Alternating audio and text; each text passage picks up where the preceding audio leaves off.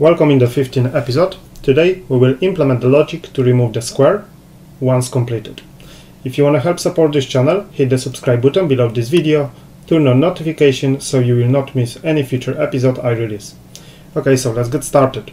So as you remember in the last episode, we have implemented the logic to remove the specific line. So if you complete any of the line is automatically just deleted once complete. So there is still something missing, so once you complete the square is actually not cleared out. So today we're gonna implement the logic actually to clearing out the square, any of the square when you complete it. So in order to do that, we need to open our project, and let's first of all go to our scene folder and open the game scene. So now let's go to the scripts, and then let's go to our game grid and open the grid script. Okay, and now inside our grid script, let's go to the function, check if any line is completed, and inside this function we have implemented checking the horizontal line and then vertical line, so the columns and the rows, and below these for loops let's add another one to check if we have completed the square. So I will just put double comments, and let's put a double slash, and then let's put squares. So we're going to check for the squares here, and then for var square is equal to 0 square. We want to then create the list, so list of the integers, and I will call it data, will be equal to new list of the integers, and we want to specify the size to be 9 because we have 9 squares. And now we need to loop through all of the line data indicator, so for var index is equal to 0, index is less than 9, index plus plus, and now we want to push our data, so data dot add, and let's grab our line indicator dot square data add square and then index. Okay, let's put colon, and then outside of this for loop we want to add to our lines, so lines dot add, and we want to add our data to array. Okay, so this is pretty much it in order to remove our squares. So let me just quickly explain you this logic. So make sure you put this logic in check if any line is completed function. So first of all, we know that we have 9 squares in the game, so we loop through all of the squares, then we get our data, the indexes for our squares, and then inside our line indicator, as you remember in the last episode, if you go to the square data, we have implemented the row by row the index for the square. So the first square has indexes, as you see here, 0, 1, 2, 9, 10, 11, 18, 19, 20. So 0, 1, 2, 9, 10, 11, 18, 19, 20. So we're just grabbing the data from here. So if you go back to our grid class, and you see that we're looping through the size of the array, and we copy every single value from here into our data. Okay, so this is pretty much what we're doing. And then we're appending this to our lines. So the lines will then be passed to our check if square are completed function, and then inside here we are checking every single index for our square in the grid and check what the status for that square is. If all of the squares are occupied, then of course the line or square is completed. If not, then we didn't complete the square or the line. So hopefully this is clear at this point. So let me go back here. So we can now test this code. So this is small addition to our class. Let's save everything. Let's go back to Unity and let's try it out. So I'll just press play, and then let's try to complete any square. So hopefully I'll be able to do that. Okay, maybe the middle one. So as you see, I have completed the square, and all of the squares are cleared out, and we can carry on playing. So this is this part which we had to solve. So I think this works fine. Let me try another square, maybe this one. As you see, we have completed the square and the line, and both of them are disappeared at the same time. So that's correct. We of course gonna add some nice effect to this. So when everything is removed, you will see the effect. I mean, the player will see the effect. So up to this point, everything works fine. So there is one more thing which I want to do today. I want to just add the basic implementation for the points. So once the player complete the line or the squares, there will be like a 10 points added to the account, and we will have the points displayed here. So let's stop this project. Let's go to the file and then save. Let's go now to our scripts folder and open the game event class. Okay, so inside this class we need to add one more event. So right at the top I will put public static action, and this is going to be the int, and I will call it add score. Add scores. Okay, so we want to accept the integer parameter, so then we can call add scores with the braces and put the value in. So as you see, these actions did not accept any parameters, but this one will take the integer parameter. Okay, let's save everything, and now let's go back to our grid class. Let's go back to our check if any line is completed, and as you see, like when you scroll down, you will see that we have put some comments, add scores here. So let me put above this comment one more variable. So this is going to be the var total scores will be equal to, and then we want to add, let's say we're going to add 10 scores every time the player complete the line or the square. So we want to get the 10 times how many lines has been completed. So I will just copy this.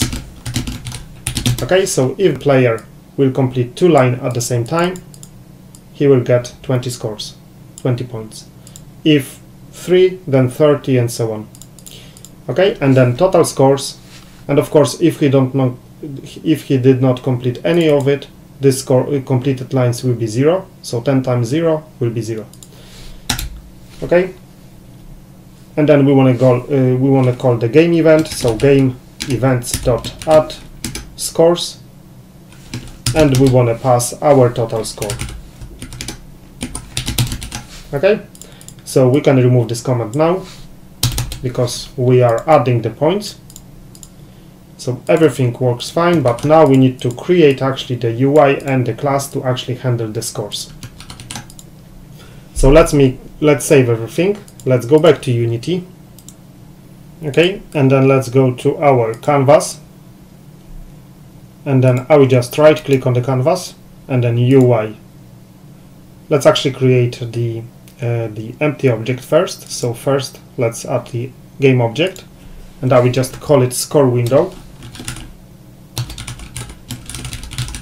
Score window, and then right click on the score window, UI, and then text, and I will just call it score text.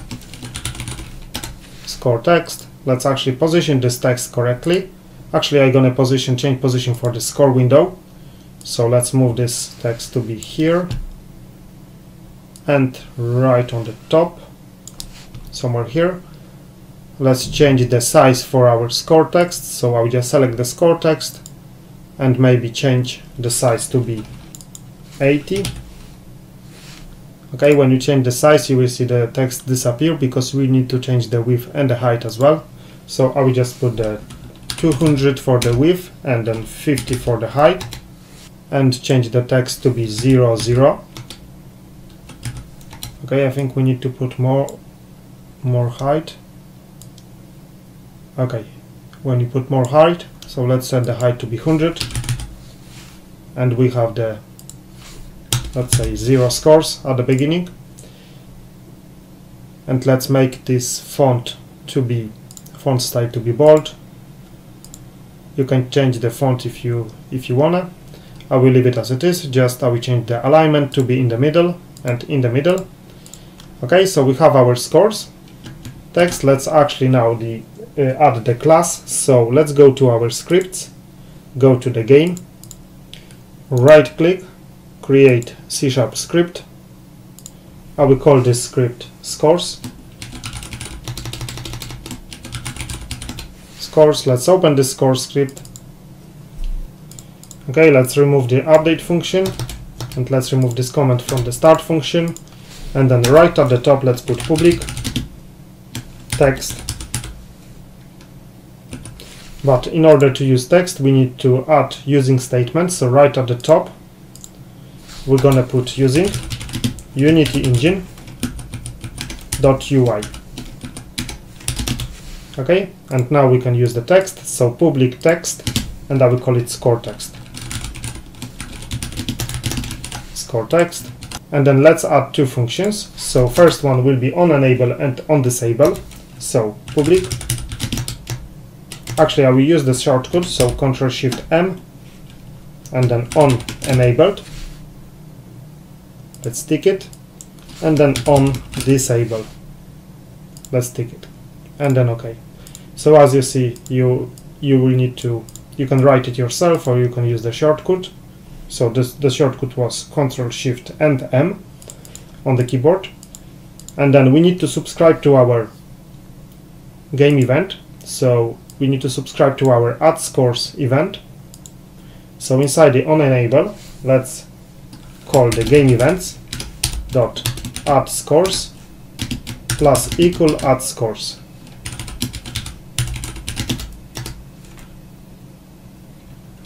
Okay, and then I will duplicate this line of code, move it to on disable, and make sure you change this plus to minus.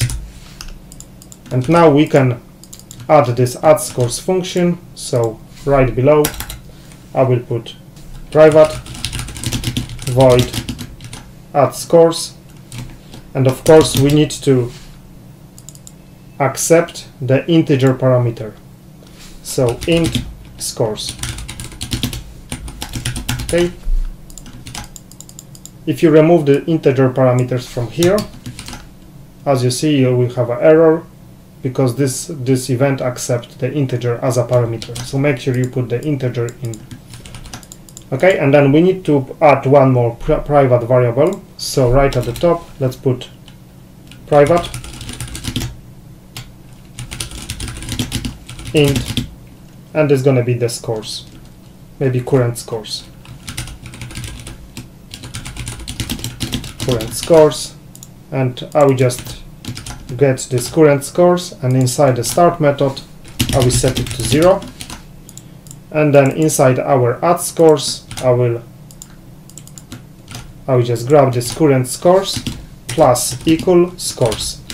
Okay, so this is gonna be our total score number, and we want to add just the new scores to it. And let's add one more function, so private void, and I will call it display scores, or maybe update score text. Update score text, and this function will get our score text dot text will be equal to current scores dot toString. And we want to call this update score text from add scores and we want to call this update score text from our start method as well. Okay, so this is two places where we want to call this function. So now once you've done it, let's save everything. Let's go back to Unity. Let's select our score window, grab our scores script and drop it into this object. And now we need to initialize our score text, so grab our score text from here and drop it into this score text variable. Make sure it's initialized. Okay, so now we can just go to the file and then save, and then file, save project. And now when you press play, let's try actually if everything works. So let's try to complete any of the line. So as you see, once the line is completed, we have 10 scores. Let's try to complete the full square.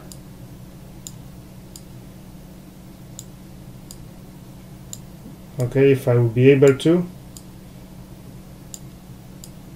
Okay, we have another 10 scores, and then let's try to get the horizontal line. So this one and here. So we have a 40 points because we completed the horizontal line plus the square. So everything seems to be works fine. Let's try again. As you see, when you restart your game, the scores is going back to 0. So I think that's it for this episode. In the next episode, we will look after how we can add the bonuses messages to the game. So once the player complete more than one line, there will be like a bonus pop-up message.